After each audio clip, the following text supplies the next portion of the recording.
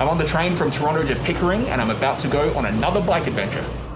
Join me over the next 10 minutes to see the sights of Ontario's Durham region on this brisk October weekend. I made it to Pickering. So from here, I'm gonna head to Ajax. From Ajax, I'll head north along the Trans-Canada Trail to Uxbridge, and then from Uxbridge, I'm gonna go east towards a small town called Lindsay. And the thing that I'm most looking forward to about this trip is the trail from Uxbridge to Lindsay. It used to be an old rail corridor. The railway has since been taken away, and now it's a dedicated bike path. And I've been told the scenery out there is pretty amazing, so I'm keen to check that out. All right, let's go. I began my ride around 8:30 a.m, which was the perfect time to catch the early morning sun shimmering on Lake Ontario. This is the spot where I'm deviating north along the Trans-Canada Trail.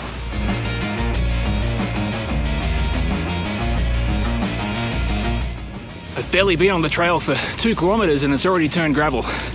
I'm liking it so far. This first part of my ride took me into a park by West Duffins Creek where I came across this. Something doesn't seem right here. According to the map, this is actually the way I have to go. I really didn't think I was going to experience a damaged bridge on my trip today. Jesus Christ.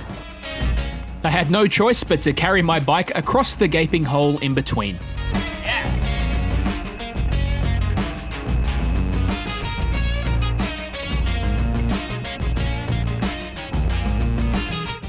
I made some new friends along the way.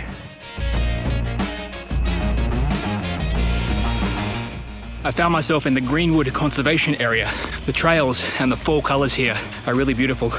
But I feel like I need to get back onto the road if I want to make it to Uxbridge in time. So that's where I'm going to head to now.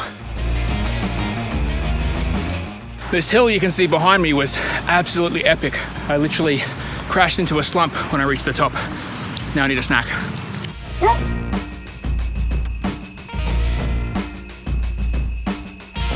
The trail gradually became more rural as I headed north along Westney Road. This is actually what I thought it was. Stuffed animals hanging from their necks on a tree. This is creepy as hell. It's about 14 kilometers to go to Uxbridge, and I got off to walk for a little bit because my legs were starting to cramp. I gotta say that I really underestimated how challenging this trail would be. There are so many hills, so many ups and downs. But not to worry, I'm confident I'll make it there in the end, just like I have every other bike ride. Just had lunch and a little walk around Uxbridge. It's quite a quaint little town. There's about 47 kilometers to go till I get to Lindsay.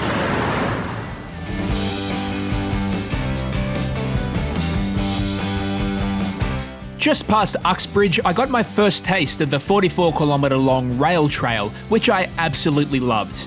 There was a lot of solitude out here. It was super well maintained, and the scenery was as spectacular as had been promised. I wish I'd had the foresight to film this, but I just passed a guy riding his bike who had about 10 balloons attached to him, hanging off various parts of his body. It was quite random and ridiculous. According to this map, I need to head right, and Lindsay is probably somewhere up around here. So what I learnt just then, back at the signpost, was that the 2 deviations in the trail are the old railway lines. So the one that I'm on at the moment heads towards Lindsay, and the other trail heads towards Cannington.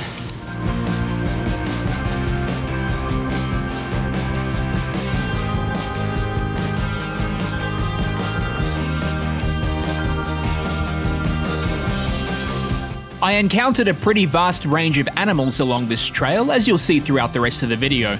The dog I showed you earlier was actually a bit of a grumpy old man, so I'm gonna make the call that these cows were the most pleasant of my beastly confrontations. The cows are slowly starting to trust me. I spent about 20 minutes with them before they wished me farewell. A little further up the trail, I decided to pinch some corn from a farm, but it turned out to be gross and inedible. I'm not too far from Lindsay now, so I thought I'd give some notes on my ride today. So from Pickering to Uxbridge, that was intense. I don't think I'd do that again. There were far too many hills to climb, and I just wasn't physically prepared for that.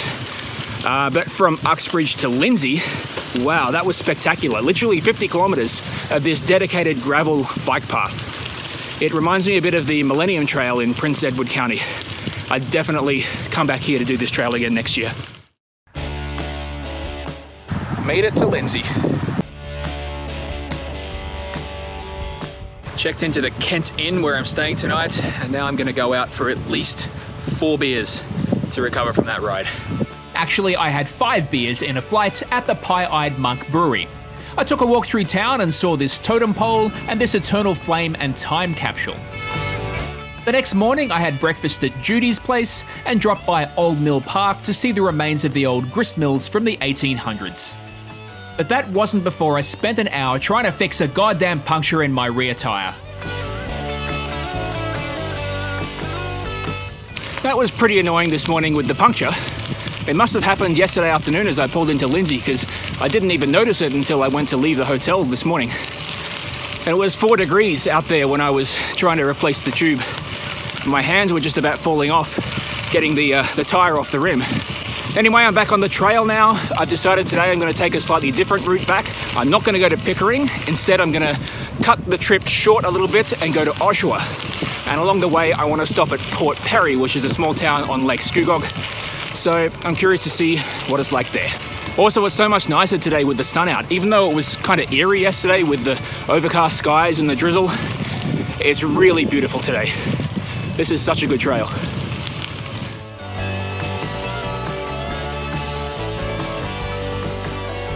Just west of this bridge behind me used to be Mariposa Station, which serviced the nearby town of Mariposa until 1962, when passenger services were terminated. Between 62 and 1980, there were occasional freight services, but they were eventually terminated as well. And then in 1991, the whole train line was abandoned, and now we're left with this great bike trail.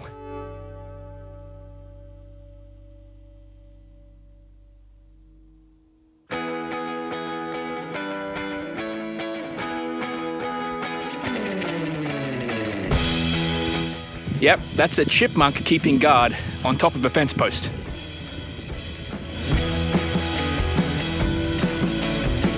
I parked here for a snack before I leave the trail and head down the road that takes me to Port Perry, and I noticed that on this concrete bollard where I've parked my bike, there's these little stones with beautiful, inspiring messages on them. So what have we got here? Joy, peace, love. Pure natural hope. Joy and courage. Joy and vision. Beautiful. I discovered there was a winery along the way, so I've made a detour and gonna go get myself some wine. Here I am at the Applewood Farm Winery. Somehow I've ended up at the only winery in the world, seemingly, that doesn't sell wine. Can you believe it? They only opened up about 4 weeks ago and they don't yet have the license to sell alcohol, so I've ended up just settling for some apple butter. But the cool thing is they have a corn maze here, and I've never been into a corn maze before, so I'm gonna go do that right now. It's surprisingly fun riding my bike through a corn maze.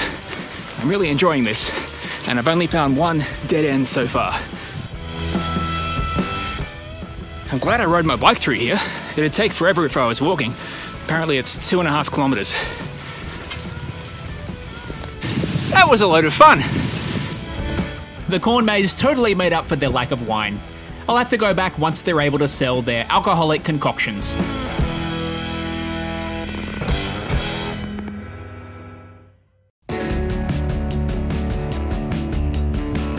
Just went up to greet this alpaca here, and I got zapped by the electric fence on the way.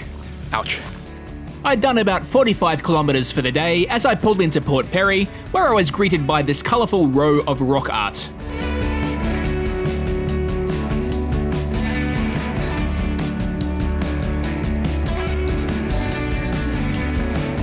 Port Perry's been the nicest of the small towns I've cycled through over the past couple of days. I would love to have spent more time here and stopped somewhere to get a beer, but unfortunately it's getting late. It's nearly 4:30 and I want to be back in Oshawa before sunset. I have about 2 hours to do that and I should just make it in time.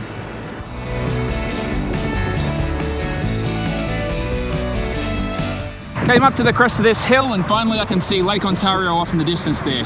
And in the gap between the trees, that's Oshawa, which is where I'm off to now.